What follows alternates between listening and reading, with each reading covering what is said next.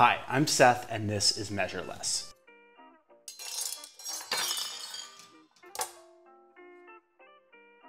Today I'm making curry crab cakes. It's winter here in California, which means it's Dungeness crab season.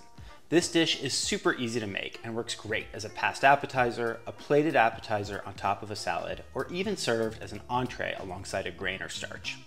Adding curry and serving with Thai chili sauce gives this dish a nice Southeast Asian spin and punches up the flavor.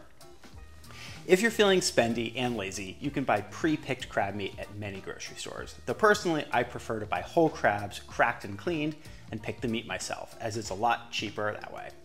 If you can't find fresh crab, you could use the canned stuff, but personally, that's pretty suboptimal in my opinion.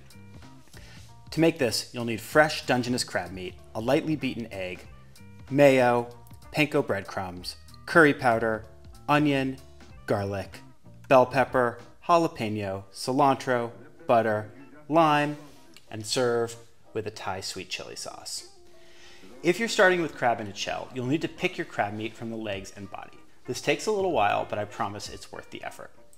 Once you have your crab meat ready, mince up your garlic, onion, bell pepper, jalapeno, and most of the cilantro leaves, reserving a few leaves for garnish.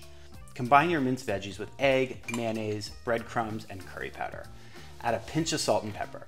Then gently fold in your crab meat, being careful not to break up all the chunks of meat. Heat up a saucepan and melt your butter. Form patties with the crab mixture and gently place in the saucepan. Flip once browned.